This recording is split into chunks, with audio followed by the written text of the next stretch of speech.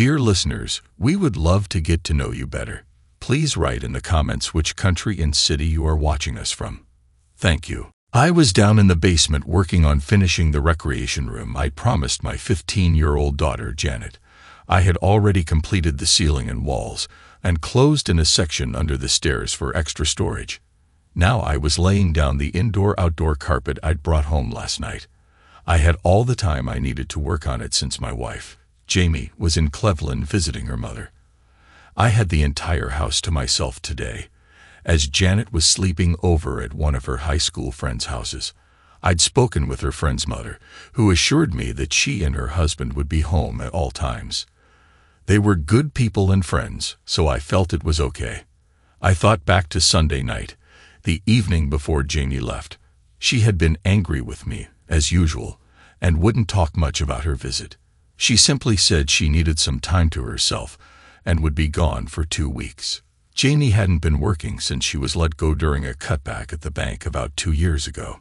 Since I earned a good income, there was no need for her to work, and she decided to stay home for a while. I'd hoped the time off would help her relax, and maybe help us repair some of the growing gaps in our marriage. So far, though, it hadn't been of much help. My name is Jim Schwan. I'm 50 years old and a partner at Harris, Schwan, and Wilson Attorneys. Joe Harris and I founded the practice here in St. Louis almost 20 years ago, and Margaret Wilson joined us 5 years later. We specialize in corporate law, and the practice has been very successful. I hadn't been in court much in recent years since we had a core of talented young lawyers eager to prove their worth. They all wanted to become partners, but since we had only added 1 or 2 partners in the past 17 years, they fought all the harder for opportunities. I mentored them, guiding them through the pitfalls of corporate law, then let them prove themselves. Margaret handled the client-facing side, managing the lawyers like a real powerhouse. Everyone seemed happy with their time at our firm. It was definitely a great experience to put on their resumes.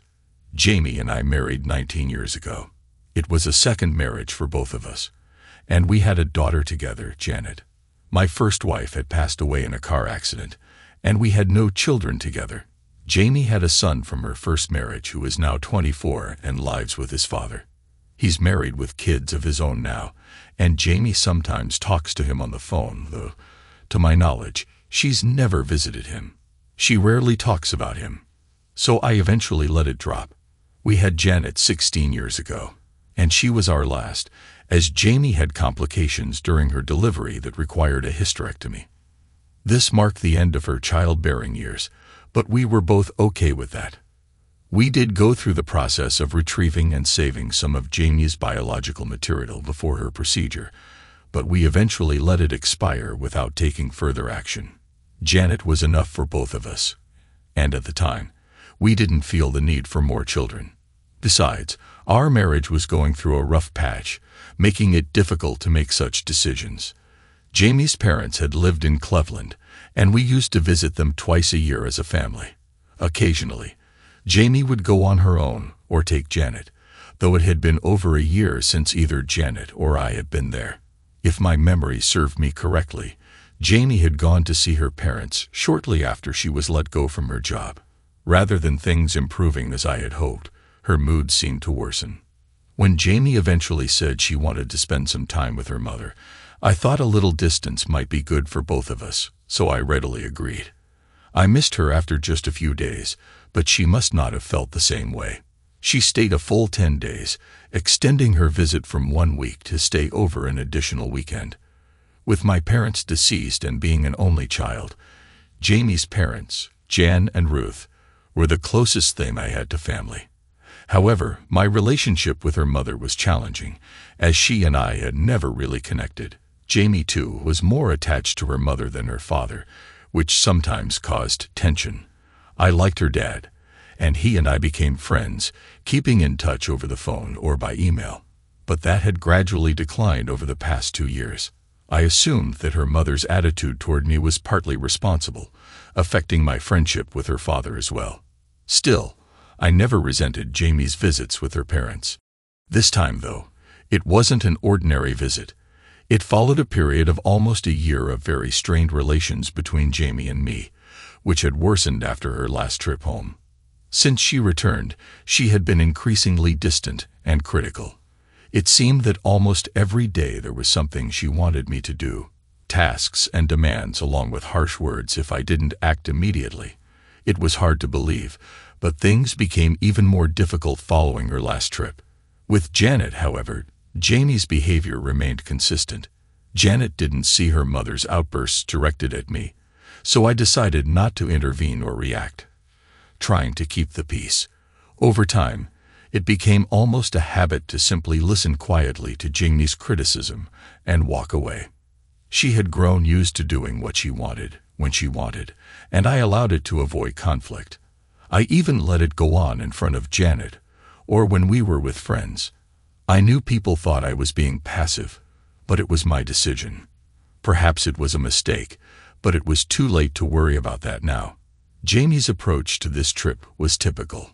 After several days of hinting, she made the decision to go, and simply informed me she would spend 2 weeks with her parents. No discussion, no questions about my own plans or any challenges her absence might bring. She dismissed my request for an explanation and left me with a list of things I needed to know about Janet's activities, but nothing more. The night before she left, she packed her bags and went to bed early. In the morning, she called a cab to the airport, making it clear my help wasn't needed. She left without even saying goodbye. As for our intimacy, it had dwindled to nothing. We hadn't shared that closeness in at least 2 years, certainly not since she lost her job, which was 18 months ago. I know it had been at least 6 months since we had any intimacy before Jamie made her last trip home, and even longer since I had tried to discuss it. When I attempted to initiate anything, she would get up and go into the spare room, leaving me feeling frustrated and angry. The more I pushed for communication, the more she resisted. Eventually, I decided to give up. One night, I mentioned some options to Jamie, hoping to talk things through. But instead, I received a heated response about what she would do if she suspected I was unfaithful.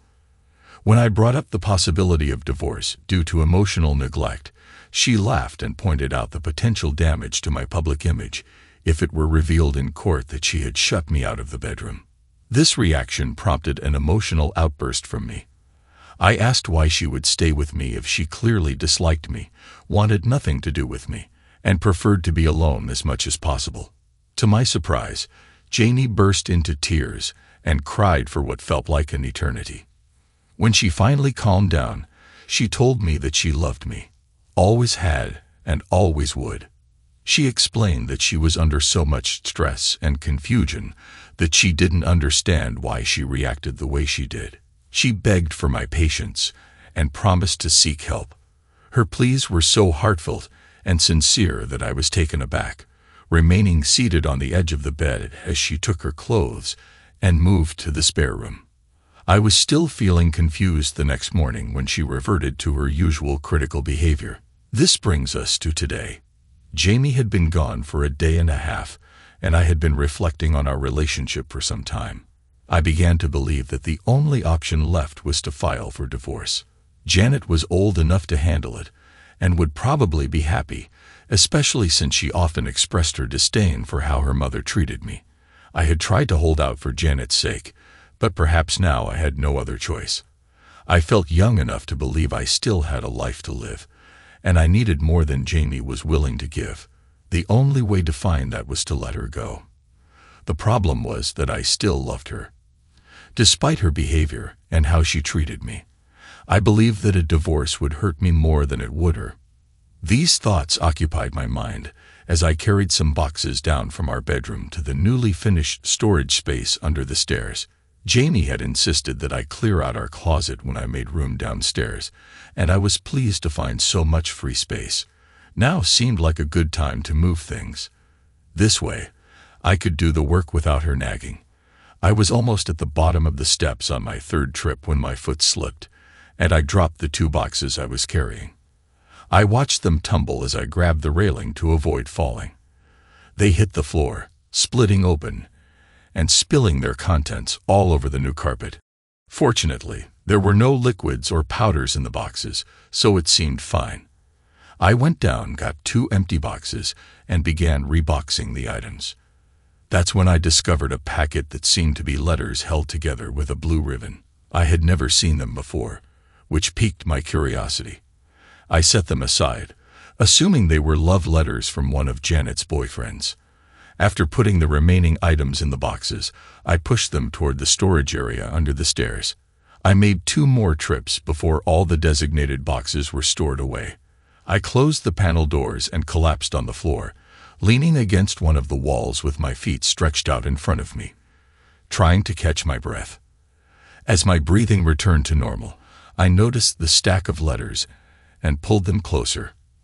I untied the ribbon and pulled out the first letter. It was addressed to my darling Jamie. Immediately, I felt a mix of interest and anger. Jamie had never written anything like this to me at any point in our marriage, or even before. My breathing, which had calmed down, started to quicken again. Not from fatigue, but from anxiety. I unfolded the letter and noted that it had been read many times. The creases were deep, and it was almost in tatters. Clearly, this letter was cherished by Jamie. I carefully held it and began to read the words it contained. My darling Jamie, I have been thinking of the last night we spent together. I can't get you out of my mind. You drove me crazy. That was almost more than I could bear. And when you stopped, I wanted to cry. The way you made love to me was blissful. I know I won't stop thinking of you as you leave me to go back to your loveless marriage. Why won't you leave him and come to me for all time? You know my story. I'm also in a loveless marriage, and I would divorce my wife in an instant if you would say you would come to me. Please, my Jamie, reconsider. Tell me you are coming back to me. With all my love, Walter. The shock I felt was so intense that I think I sat there for almost an hour before regaining my senses. I looked again at the letter and scanned the words, but they remained the same. My wife had been unfaithful to me, with someone named Walter Matthews, according to the return address. I quickly checked the letter for a date and found it was written 3 days after Jamie returned from her visit to her mother a year ago. I grabbed the stack and pulled out another letter. This one described a different encounter, mentioning an intimate moment in the front seat of his car in the parking lot of a club. She had gone down on him at his request, and he had clearly enjoyed it. I couldn't help but think how much I would have appreciated such moments, but she had always been dismissive of them with me. I wondered if she had felt the same way about this experience. As I scanned through the rest, they all seemed to come from that same trip.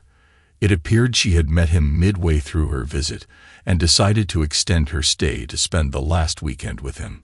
Apparently, Walter had tried to convince her to leave me, but I knew her well enough to understand she wouldn't want to deal with the complications of starting over on her own. Knowing her, she probably insisted that he divorce his wife first, before she would consider doing the same. I was left questioning whether she had any genuine feelings for him beyond mere attraction, the very desire she had denied me. I let the last of the letters slip from my fingers as the reality of her betrayal settled heavily on my consciousness. Sitting in the basement, I reflected on everything she had done. It was clear from the letters, and the fact that she had kept them, that the infidelity had occurred during her trip to visit her mother, as evidenced by the dates on the letters. I wondered how she had managed to keep these letters hidden from me. Going back through the stack, I found a larger envelope with her mother's return address.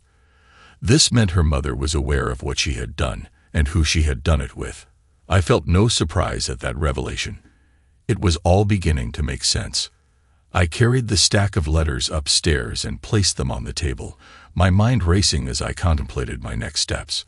I now knew that my marriage was over, and I would no longer be the target of her anger and demands.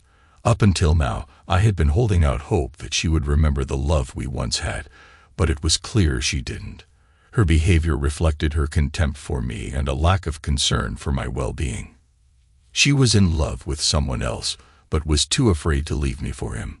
Plus, considering he was also married, I wondered if she believed he would actually leave his wife.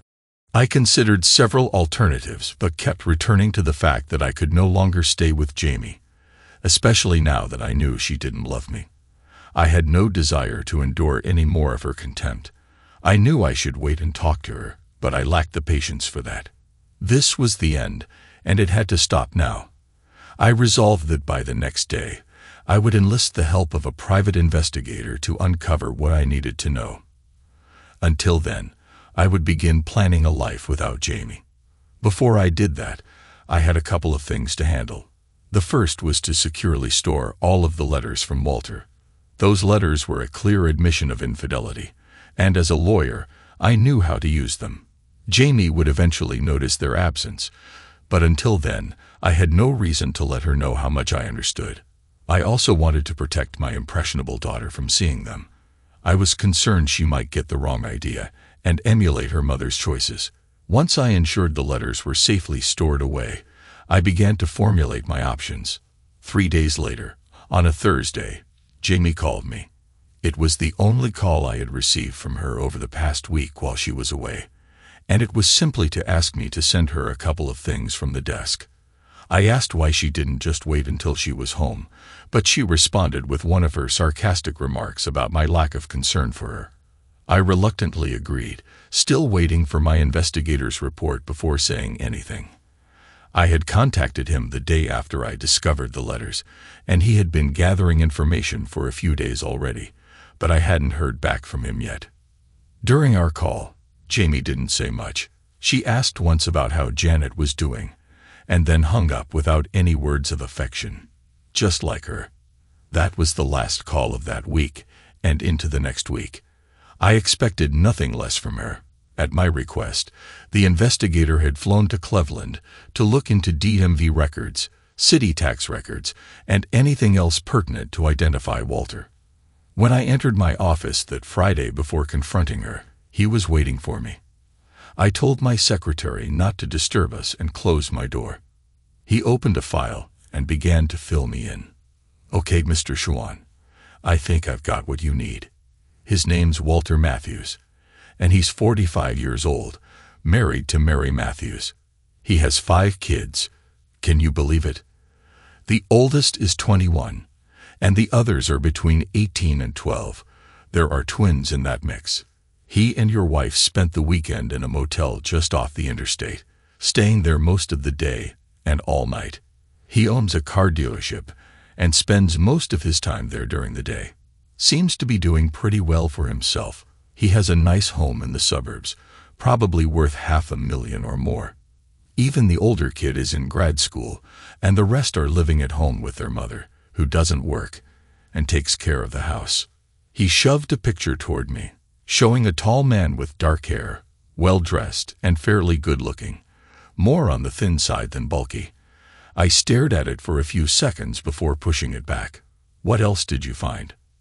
"No debts to speak of, just the mortgage on the house at over $200 grand. Business records show regular tax payments and reports of business income. He pulls down about $200 grand a year before taxes. Not too shabby. The rest is routine stuff. His address, phone number, names, and ages of his kids and his wife. I have copies of his tax returns for the past 3 years and some comments about him from his neighbors. He seems to be well-liked and not a troublemaker. Oh, and one other thing you might find interesting. He's been visiting a local establishment regularly. I have receipts from his last 5 visits, showing he goes at least once a week, sometimes more. The owner says he's a steady customer and causes no trouble at all. He prefers younger companions, but they're all legal, so no help there." One thing occurred to me. Did he visit last week or this week? That was when Jamie was there. Like clockwork on Tuesday afternoon. Like I told you before, he spent the weekend with your wife at a local hotel. The rest of the time, he was home with his wife. He only went out one night during the week, and that was Wednesday when he met your wife at a restaurant. They sat together, looking very affectionate, lots of touching and such. Then he left alone. Your wife drove home and stayed there. I did overhear their conversation, though. She was making plans to meet him again that weekend. I thanked him for his work, took possession of the file, and gave him a chit to ensure he got paid. I sat back and read the report in full just to get an idea of this man. The only thing I knew for sure was that I wanted revenge on him, especially since he would be responsible for taking care of my daughter. I had to leave Jamie alone. Making her my ex-wife would have to do. It was the Friday before she was due to come back, and I was jotting down some notes of things I wanted to do when the phone rang. I was so engrossed in what I was doing that I picked it up without thinking and answered with an abrupt, "Yes." "Hello, it's me." That's a stupid way to answer the phone. "Where's Jan?" "I want to talk to her for a minute." I just stared at the phone in my hand. Was this the woman who called herself my wife? For the first time, I realized how she talked to me. Abrupt, dismissive, full of contempt and anger. Well, now it ends. I had no desire to string her along and play with her like a cat with a mouse. Even though I was a lawyer and we made a living manipulating people with words, I wanted none of that. I wanted to hurt her, to make her suffer, to let her feel the pain I felt as I read those letters and listened to that report. She's not here. Call back later. I slammed the phone down in anger. Screw her. Let her feel my contempt. It was only seconds before the phone rang again. I let it ring 5, 6 times before picking it up and answering the same way. "Yes." "What the hell do you think you're doing hanging up on me? How dare you?" Fury in her voice. Good. At least she was capable of some emotion. I slammed the phone down again, chuckling to myself. I waited, but this time the phone didn't ring again. So I went back to my lists. It was almost 10 o'clock that evening when the phone rang again.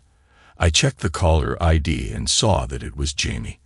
I was curious to see how she would handle things this time, so I let it ring 5 times before answering with my usual, "Yes." "Jim, it's Jamie. Are you feeling better now? You seemed to be in a bad mood when I called earlier. I decided to wait for a while and hope you would be in a better place now." "I wasn't in a bad mood earlier, Jamie. I just didn't want to talk to you when you were making demands. Your constant lack of respect makes me angry, that's all. What do you want?" There was a short silence before she replied. "I'm sorry you got that impression. I didn't mean to disrespect you. I was just in a hurry and wanted to talk to Janet. I'm sorry you thought I was making demands." "Fine. What do you want, Jamie? Why are you calling? I told you Janet wasn't here. What part of that didn't you understand?" "Calm down. I'm not angry now that you're being respectful." "What do you mean? Why am I calling? You're my husband, and I wanted to talk to you. That's all. Why wouldn't I call you when I'm away from home? Don't you miss me at all?" "Actually, Jamie, it's been sort of peaceful here since you've been gone. No yelling, no demands, no disrespect. Janet is happy and spending a lot of time with her friends, and I'm doing what I like without anyone criticizing me. When I go to bed, I have the whole bed to myself. It's not as if I'm missing anything from you, not for a couple of years now. So no, I don't miss you. It's been very nice with you gone." More silence. "Are you still there, Jamie? Or are you done?" "I'm here. I guess I'm just surprised at the way you're talking to me. Have you been drinking? You sound very strange." "Not a drop. Not even a beer. Just some coffee and a few crackers. Got to watch the weight, you know." "Well, if I didn't know better, I'd think you're happy I'm gone. I was hoping you'd want me to hurry home, but maybe I'll just stay a while longer since you don't miss me. Would you like that, Jim?" Now there was the Jamie I knew and loved, soft words delivered with hints of sarcasm. She was trying to goad me into agreeing to extend her trip, but now I was going to steer this conversation my way. "Well, I'll tell you what, Jamie. Why don't you and good old Walter take a few extra days, just like last time? He did miss your company, didn't he? So rather than rush back to your loveless marriage, why not make him happy a bit longer?" I slammed down the phone again, but this time I pulled the line from the wall. I heard the phones in the bedroom and the den start ringing, but they were too far away to be any bother. I pulled my phone from my jacket pocket and turned it off as well. I wanted nothing more to do with her right now, and her silence was the best part of her being gone. I was being honest when I told her it was pleasant with her away. I thought back over the conversation, and the only good thing I could take from it was her suggestion that I go out and enjoy myself. That sounded like a great idea, and one I could certainly handle. I went upstairs to change and get ready for my night out. I shaved, put on some aftershave, and looked at myself in the mirror. Not bad, really, for a guy my age.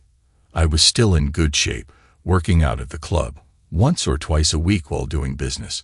My hair was almost white, but still full and worn long, and my stomach was not too terrible, just a little bulge contained by my belt. Not bad at all. I walked back downstairs, checked the voicemail, and deleted all the messages from Jamie. I called Janet at the sleepover and let her know I would be out, but told her to call me if she needed anything. I explained my phone would be off, but I'd check for messages later. She assured me I had no need to worry about her, and said she wanted to stay until lunch the next day. I told her about her mom wanting to stay a few extra days, and she seemed pleased. I signed off with love and received hers in return. Just before I left, I took off my wedding ring, put it on a piece of string, and hung it from the mirror in our bathroom. While I didn't expect Jamie to leave her situation right away and rush back to her husband, when she did decide to come home, I wanted this to be her greeting. More importantly, I didn't want to see any reminders of her tonight while I was out. Tonight was for me. I took one last look around, remembering happier times, and then left. I drove across town to a place I hadn't visited in a few years, a bar that catered to singles, and was known as the spot to meet new people. I knew the owner, having represented him once in a lawsuit against his establishment. I won, and Carmen promised me free drinks for life. Tonight, I was going to try to make a dent in that promise. I was pleased with the greeting I got when I walked in to see the place almost full. Carmen saw me, raised his hands in a victory signal, and said something to one of the women at the bar. She quickly got up and held her stool until I arrived, bowing with a flourish to show me it was my seat before walking away. Well, if it ain't my main man, Jimbo. How you been, Jimbo? It's good to see you. What are you drinking? How's it going, Carmen? Long time. How about you bring me a bottle of the good stuff, and just leave it here? I want to get seriously hammered, and I knew you were the only one I could trust to keep me from getting mugged afterward. You got nothing to worry about. Tell Carmen, what's the problem? She's cheating on me, Carmen. Just found out today that she's been seeing some guy in Cleveland for over a year. She and her mother made a fool out of me. Real pieces of work, those two. When in Rome, right? You talk the talk that the Romans understand, Carmen said, always blunt and to the point. He set a bottle of good scotch in front of me, poured the first glass, and placed it beside a bottle of beer. Drink up, Jimbo. Share your story. Take your time. He waved away another customer trying to get his attention and signaled for someone else to cover the bar. I started talking, recounting everything I had discovered. 10 minutes later, I was done. Carmen just nodded as if he had known it all along. He stood up, patted my shoulder, and said, "Go ahead and drink down your troubles. If you need me to do anything, just whistle. You hear? In the meantime, drink. I'll watch over you." He moved away, leaving me alone with my thoughts and the scotch. I sipped slowly but steadily, letting the burn of the alcohol dull the ache in my chest. I was well into the bottle when I became aware of someone sitting next to me. A hand brushed my thigh. Startled, I looked up to see a woman sitting close. One hand was on her drink, and the other rested on my leg. I looked at her hand, then at her face, and found her worth another glance. She was blonde, her hair a bright golden color, and her eyes were as blue as the sky. Her face was stunning, though it carried signs of maturity. I guessed she was about 45, maybe 50. This wasn't a girl, it was a woman. Her face had character and intelligence. "Hello there. Who are you?" I said, my lawyer instincts making me quick with words, even if I was halfway drunk. "Hello yourself. My name's Rachel English, and you are?" "My name is Jim, and you are very beautiful, Rachel." Her smile was warm and genuine, and I wanted to keep it on her face. Searching my muddled brain, I added, "What is a beautiful woman like you doing alone in a place like this? I can't believe you have to come here to find someone. Any man would give his right arm to be seen with you." Her smile widened, but then it faltered, replaced by a sadness that didn't ruin her beauty but made my chest ache. I wanted to make it go away. "Why so sad?" "You shouldn't be sad," I said softly, glancing down at her hand, which still rested on my thigh. That's when I noticed the wedding ring. "Your husband cheating on you, like my wife." "No," she said quietly, shaking her head. "Far from it. My husband was killed in Iraq. He was a colonel, and his convoy was ambushed. He died along with most of his men. It happened 2 years ago. I miss him so much." She bowed her head for a moment, and when she looked back up, her eyes were clear. "They say time heals all wounds," I said, my voice tinged with regret. "For your sake, I hope it's true." We talked more, sharing bits and pieces of our lives. After almost 2 hours, we left together. I was too drunk to drive, but she wasn't. We ended up at her place, and while I'd love to say I swept her off her feet, the truth is I passed out not long after we got there. The last thing I remembered was her pulling off my shoes, her touch gentle and caring. I was interested in what might happen, but apparently, the scotch had other plans. I woke the next morning in a strange bed, confused. It took me a moment to remember where I was.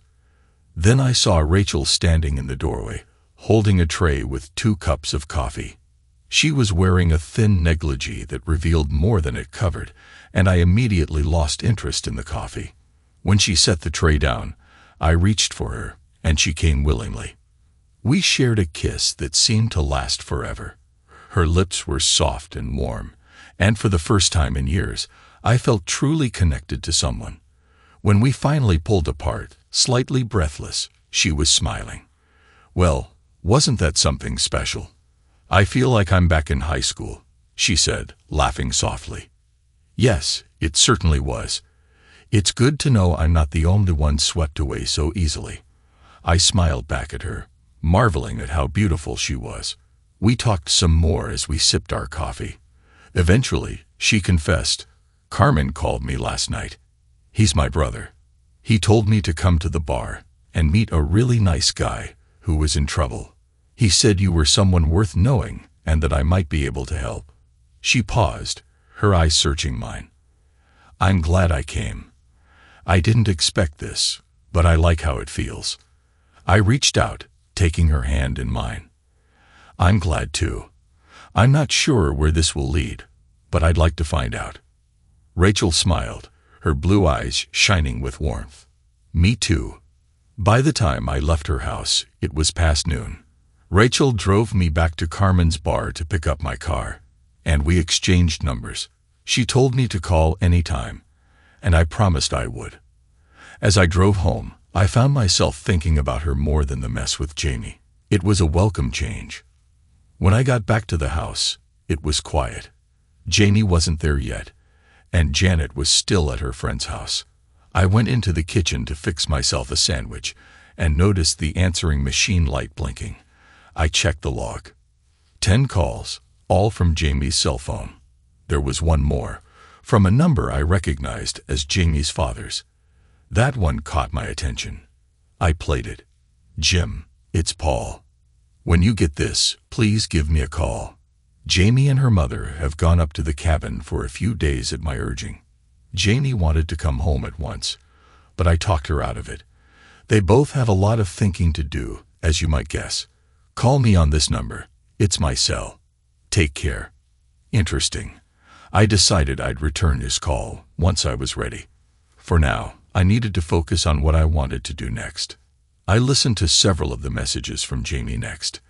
Most were variations of her yelling about me not knowing what I was talking about, mixed with her usual condescension. The last two, however, were less demanding and more desperate, but none of them made any impression on me. I deleted all of them without a second thought. I checked the house to see if Janet was home, but there was no sign of her. She had mentioned she'd be back sometime in the afternoon. Feeling hungry, I made myself a sandwich and cracked open a cold beer. The food helped ease the lingering hangover, but my thoughts kept drifting back to Rachel and how different she was from Jamie. The memory of our morning together was enough to bring a small smile to my face. After I finished eating, I took the phone into the family room and called Paul back. He answered on the second ring. "Hi, Paul. It's Jim. Returning your call." "Jim, I'm glad you called," he said, his voice tense. "I know what's going on, and that's why I reached out. I sent Jamie and her mother to the cabin to get them away from here. I'm furious with both of them, and you know part of the reason why. All I know is that Jamie's been having an affair with some guy named Walter Matthews," I said, my voice sharp. "It started the last time she was there, or at least I think it did.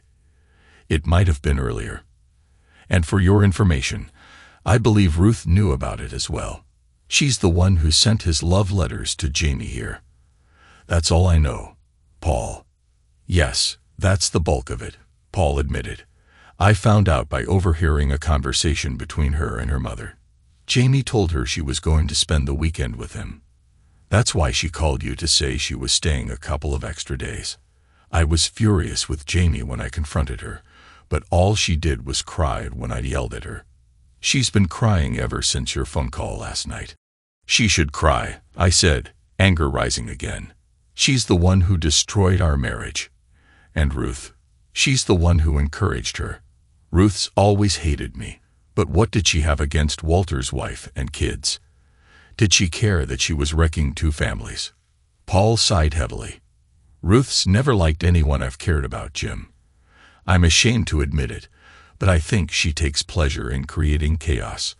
I was furious with her, too. She kept telling Jamie that she didn't deserve you, that she was smart for finding someone else. She even said you'd thank her someday." I heard the pain in Paul's voice and believed him when he said he was furious. "And what did you say to Ruth about that?" I asked. Paul hesitated, then admitted, "I slapped her, Jim, across the face. It's the first time in our marriage I've ever hit her. It made me sick, but I couldn't stop myself. She deserved it after what she's done." Hearing that caught me off guard. While I didn't condone violence, part of me couldn't help but feel a grim satisfaction that Ruth was finally facing consequences for her actions. "I'm not surprised, Paul. She bears a lot of responsibility for this mess, and she probably doesn't even see it." Paul's voice dropped lower. "I'm going up to the cabin tonight to talk to them both. I don't expect it to go well, but I need to try. Do you want to talk to Jamie? I can pass the phone to her." "No," I said firmly. "I have nothing to say to her right now. Maybe not ever. I need time to think." Paul sighed again, but he didn't push. "I understand, Jim. Let me know if there's anything I can do." "Thanks, Paul. Take care of yourself." After we hung up, I sat back in the chair, thinking about what Paul had told me. It was clear that Ruth's influence had played a big part in Jamie's betrayal, but it didn't excuse Jamie's choices. She could have said no, but she didn't. That was on her. Janet came home about an hour later. Rather than waste time dancing around the issue, I told her everything I knew about her mother's affair. It wasn't done out of cruelty, but out of respect. Janet was old enough to understand what was happening and mature enough to make her own decisions. She had seen the cracks in our marriage and deserved to know the truth about why it was ending. She took the news better than I expected, though there were tears in her eyes as we talked. We spent hours discussing what this would mean for her, weighing the pros and cons of her staying with me or her mother. In the end, we both agreed it was best for her to remain here at the house with Jamie. School, meetings, and everyday activities required someone who could be present, and I couldn't do that with my work schedule. I promised her I would always ensure she was cared for and that her education wouldn't be jeopardized. It was nearly 5 o'clock when the phone rang again. Janet answered, and I heard her say, "Mom, how could you?" Her voice was trembling, and I hated that she had to deal with this. She talked for a few minutes, then brought the phone to me. "Here, Dad. It's her. I don't want to talk to her again." There were tears in her eyes as she handed me the phone. Then she quickly left the room. I took a deep breath before speaking. "Hello, Jamie. Why did you have to tell Janet?" Jamie asked immediately, her tone accusatory. "Why were you so cruel? Just to hurt me? Just to get back at me?" Her words triggered a flood of anger. I cut her off sharply. "Go to hell, Jamie. When you can talk to me decently, call. Otherwise, don't bother to call or come back here. Goodbye." I disconnected the call before she could respond. The phone rang again almost immediately. I stared at it for a moment, then picked up on the third ring. "Hello," I said, my voice strained and flat. "Jim, I apologize," Jamie said, her tone softer now. "I was just shaken that you told Janet what I did. I don't know why you had to do that. I guess it's because you hate me now, isn't it?" "Actually, Jamie, not everything is about you," I said coldly. "You may not believe me, but why I told her had nothing to do with you. What you did is going to affect her life as well as mine. She deserved to be treated with the respect you've denied me all this time. I told her to give her time to learn to deal with it. That's why. And as for your apology, save it. It means nothing to me anymore." There was a pause on the other end. Then Jamie asked quietly, "Do you hate me, Jim?" "No," I replied. "I don't hate you. To be honest, I have no emotions when I think of you. The past 2 years have just about killed all the love, or any emotion, I had for you. I guess I feel some anger when I think about you and him, but I'll get over it. You've done a good job of erasing whatever I had left of us inside me." Jamie's voice cracked. "Would you believe me if I told you that I'm sorry? That I wish it had never happened? I am so sorry that I let it happen. You didn't deserve this. I'm really sorry, Jim." I sighed, the weight of her words hitting me, but they didn't have the effect she probably hoped for.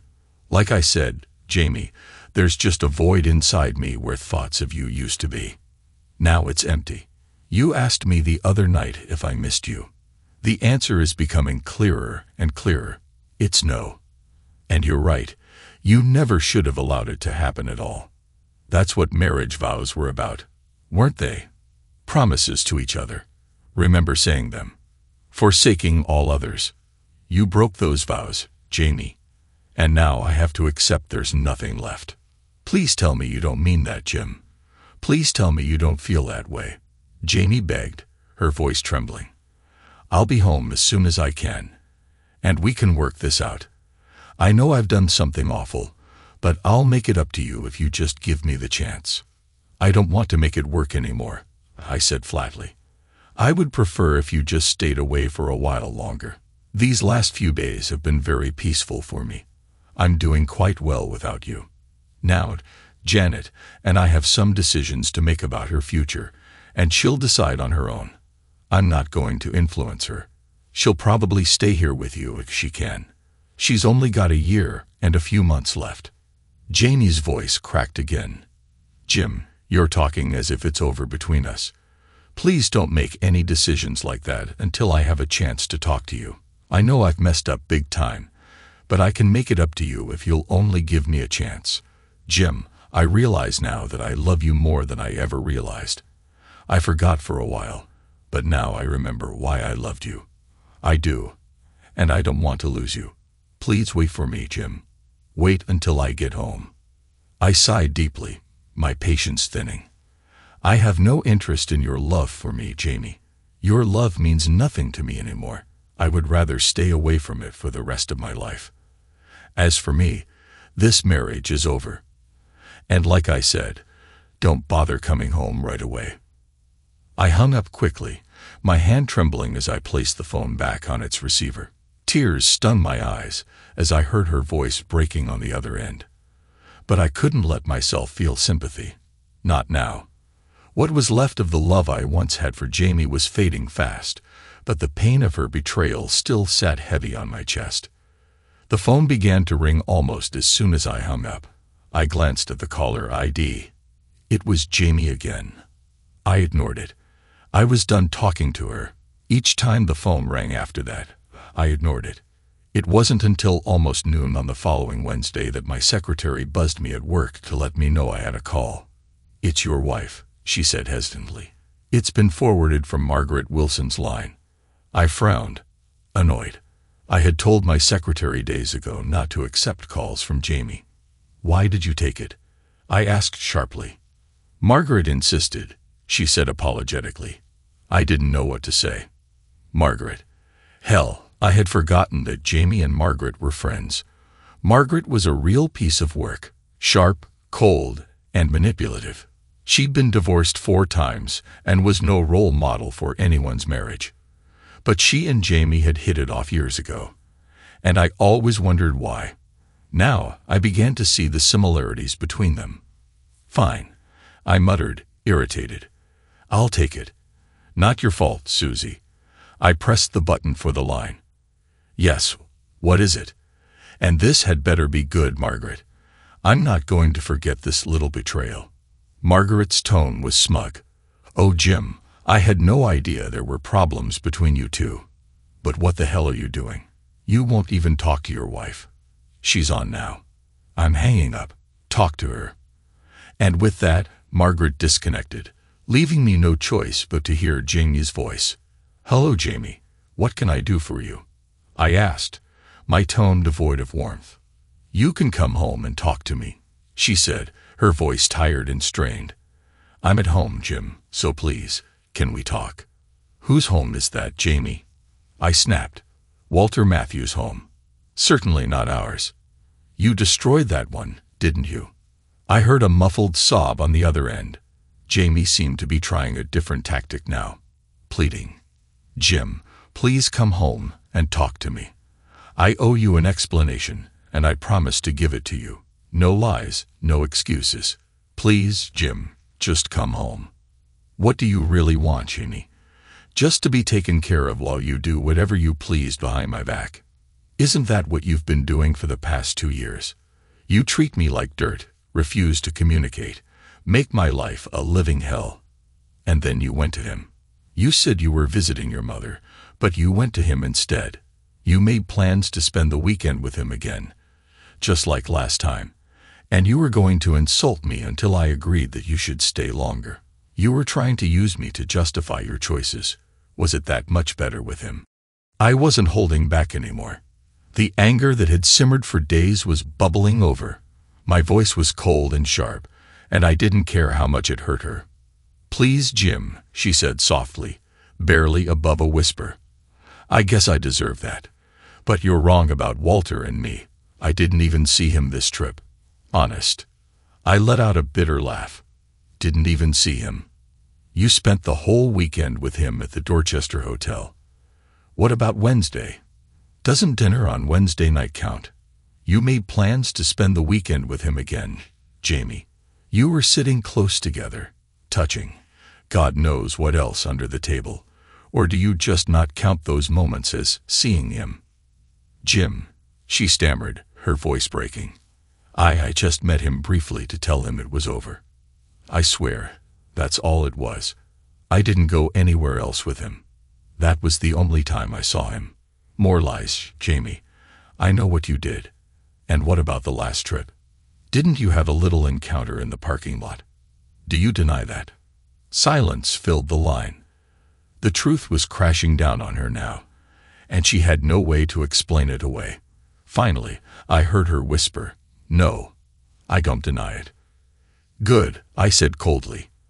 "At least you're finally admitting to something. Let's not forget about your mother's involvement in all of this either. She encouraged you, didn't she?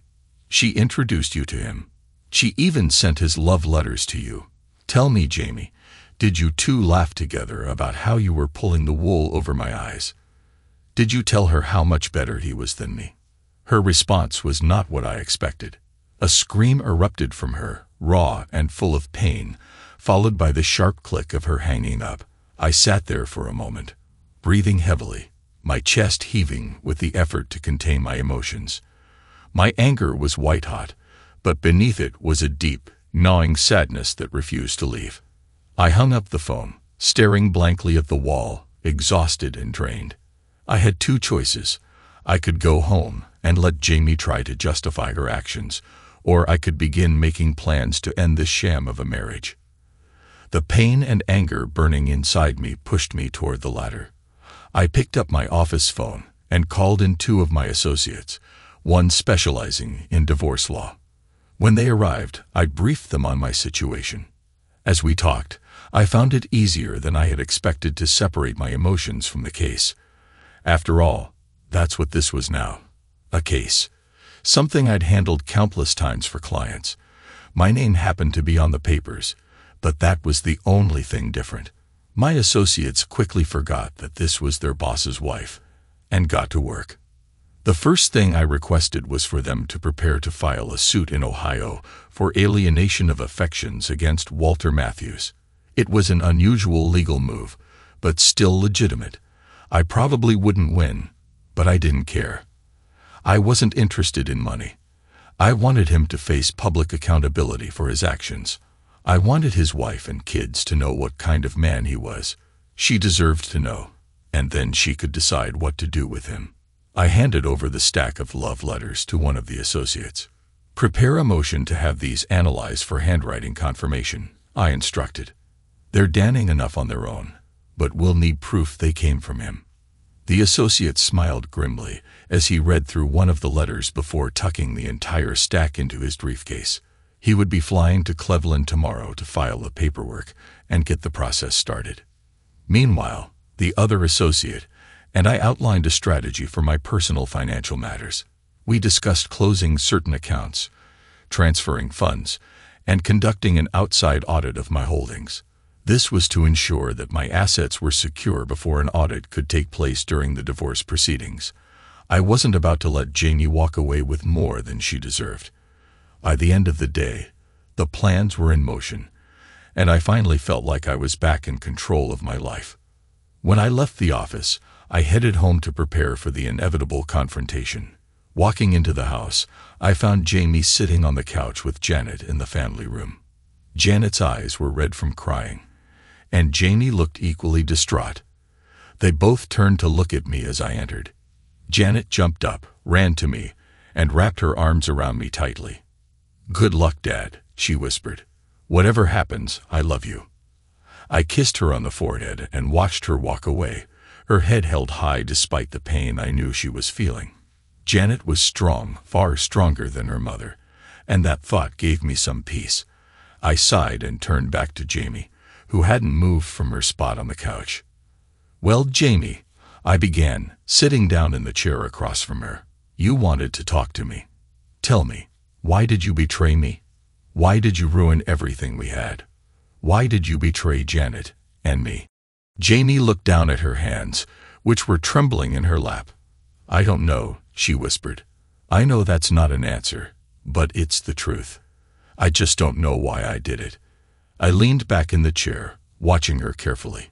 She didn't look up as she continued, her voice shaking. "The first time I went home, I just needed to get away. I had no intention of doing anything like this. I didn't even think about it. For the first week, all I did was spend time with my parents. Then Mom introduced me to Walter. She said he was a friend of hers from church and that he was in a bad marriage. She asked if I would talk to him. She paused, taking a shaky breath. We went to dinner that Friday, the night before I was supposed to fly home.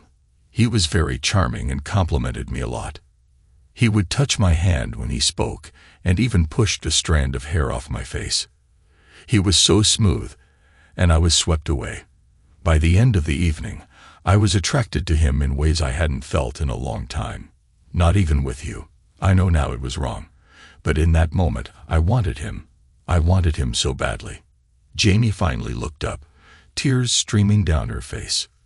"You know we hadn't been intimate for months before I left, Jim. I thought my drive was gone.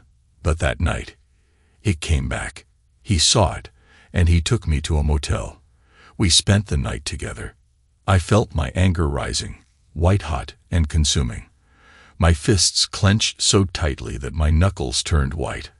I remained seated, though every fiber of my being wanted to lash out. I couldn't give her the satisfaction of seeing me lose control. Jamie continued, oblivious to the storm brewing inside me. The next day, I called you and told you I was staying a couple of extra days. I spent them with Walter at that motel. When I came home, I never called him or wrote to him. I tried to forget what I'd done. I was so ashamed. I didn't come to you for intimacy because I thought you'd somehow know. I couldn't risk it. She broke down completely, sobbing into her hands. I'm so sorry, Jim. I love you. I never stopped loving you. And I'm so ashamed of what I did. I think I might just die from the shame. I stood, staring down at her.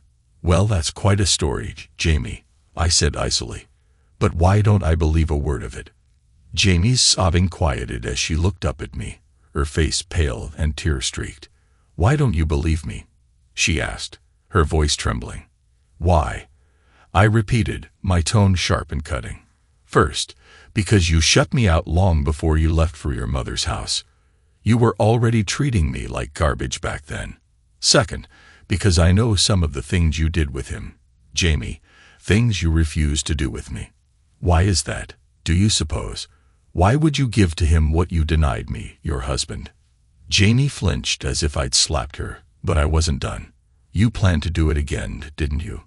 This trip wasn't just about seeing your mother. You met him the first weekend you were there. You spent time with him. And on Wednesday night, you made plans to spend the weekend with him again. Don't deny it, Jamie. I know the truth. I was breathing hard now, my chest heaving with the force of my anger. My hands were balled into fists, and I could feel my nails digging into my palms. I knew she could see the fury in my eyes, but I didn't care. This needed to be said. You denied me your body and your heart for almost 2 years, Jamie. You denied me your love and affection for even longer. And to make it worse, you gave it all to someone else. You gave him parts of yourself you said were too much to try with me. You betrayed me, not just with infidelity, but with your complete disregard for our marriage and for me. Jamie opened her mouth to speak, but I held up a hand to stop her. And then there's your mother, I continued. She was a part of this, wasn't she? She's hated me from the start, but what I don't understand is what she had against his wife and kids. Did she even think about what she was doing to their family? Did you? Jamie shook her head, tears streaming down her face again. No, Jim, I didn't. It was too easy for you, Jamie, I interrupted, my voice rising. It was too easy for you to betray me and our marriage. It shouldn't have been so easy.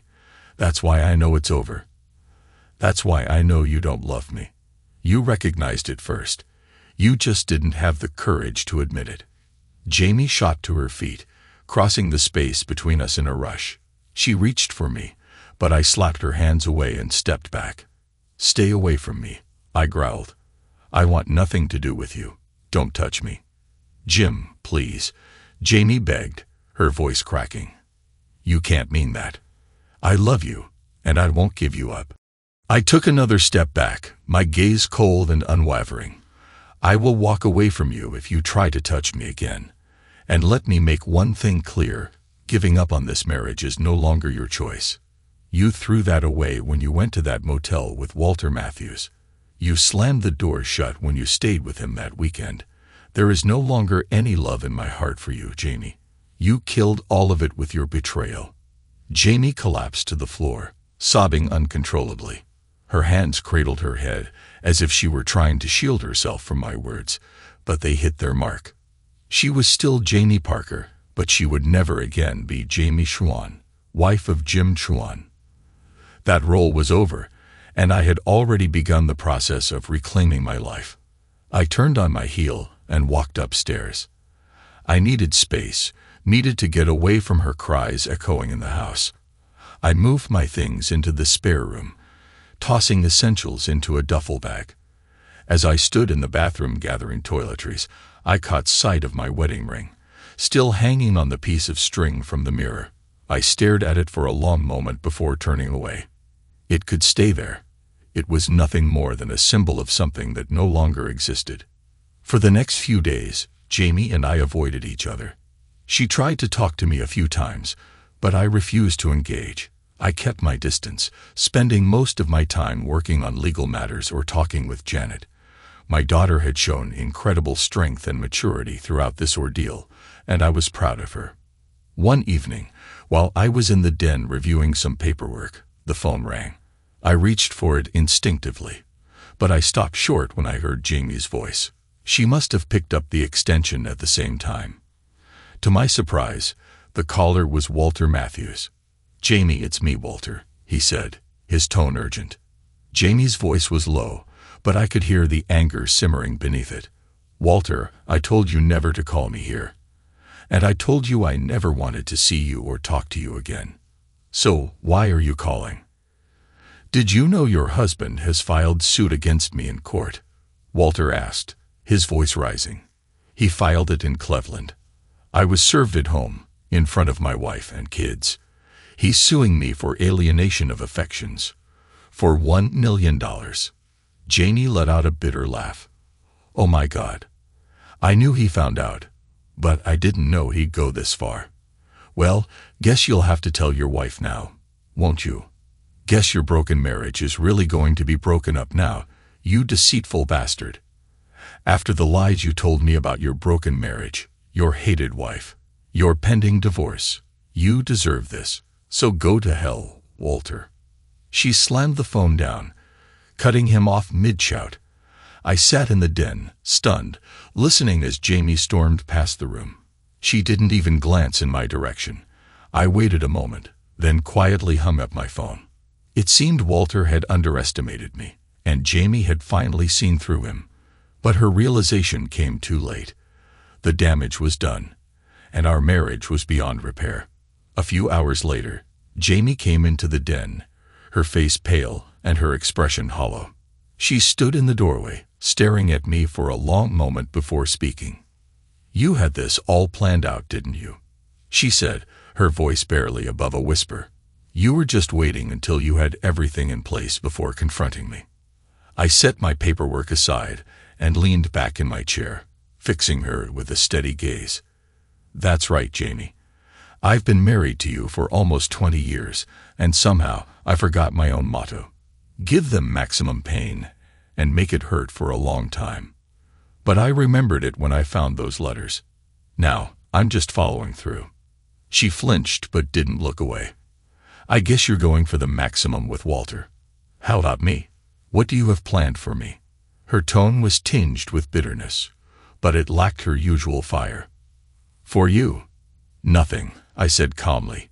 "Walter is the one who destroyed another man's marriage, even while he had a wife and 5 kids of his own. He's going to pay as much as I can make him. As for you, well, I'm done. I've already started the divorce process. You'll get what's fair, but that's it. And I've offered to help his wife, Margaret, with her own divorce if she chooses to go that way. Maybe, if you play your cards right, you can marry him when she kicks him out." Jamie shook her head, tears filling her eyes. "You know better than that, Jim. I don't love him. I don't even like him right now. He lied to me about everything. He and my mother.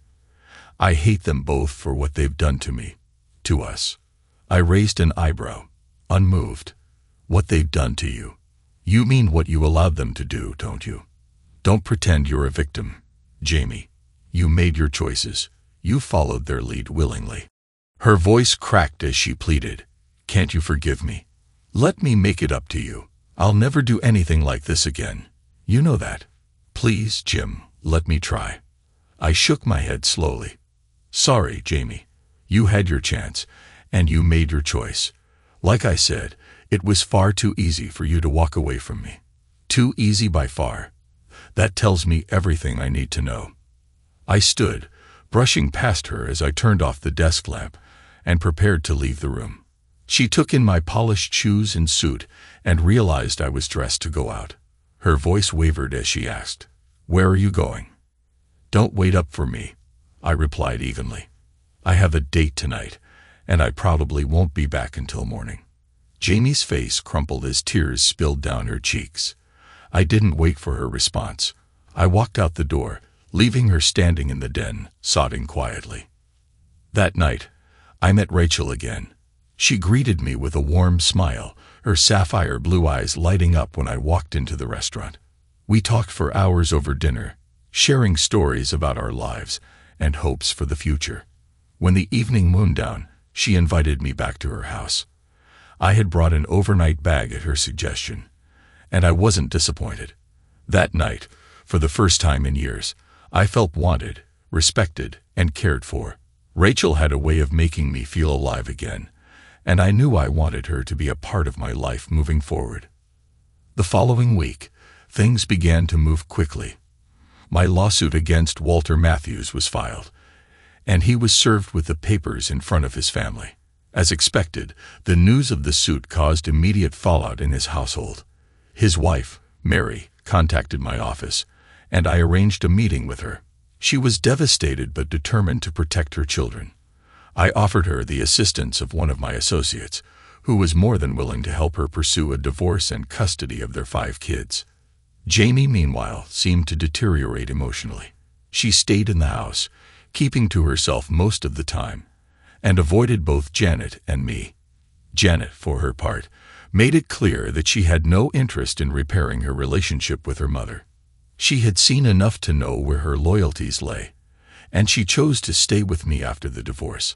I made sure she knew I supported her no matter what, and I promised to make the transition as smooth as possible for her. 3 weeks later, Jamie left the house and moved in with her mother. By then, my lawyers had finalized the terms of the divorce agreement.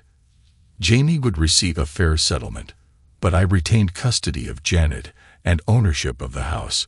The process took less than a year to finalize, thanks to the efficiency of my legal team. Janet stayed with me, and her relationship with Jamie remained distant, though I encouraged her to keep the door open if she ever felt ready. As for Walter Matthews, his life fell apart swiftly. His wife's divorce lawyer, provided by my firm, made sure she received the house, primary custody of the kids, and significant alimony and child support. Walter's finances were devastated, and his reputation in the community took a major hit. The alienation of affections suit, though unlikely to succeed in court, still forced him to answer publicly for his actions, and that was enough for me. 2 years later, my life looked completely different. Janet had graduated high school and was preparing to leave for college, and I was preparing to marry Rachel.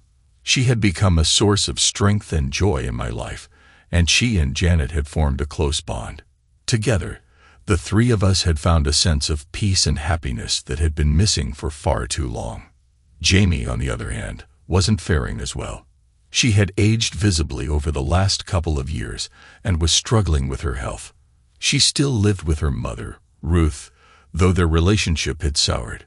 Ruth blamed Jamie for everything that had happened, refusing to acknowledge her own role in the mess.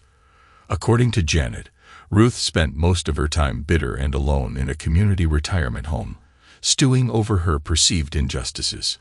In the end, I realized that I had won, not through revenge, but by taking control of my life and finding happiness again. The pain Jamie had caused me had been profound, but it no longer defined me. I was free to live, love, and build a future with someone who truly valued me. Rachel and I were ready to start the next chapter of our lives, and for the first time in years, I felt whole again. Thanks to everyone who took the time to listen to today's stories. If you enjoyed it, please consider liking and subscribing if you haven't already. Feel free to share your thoughts on the events in the comments below. Take care.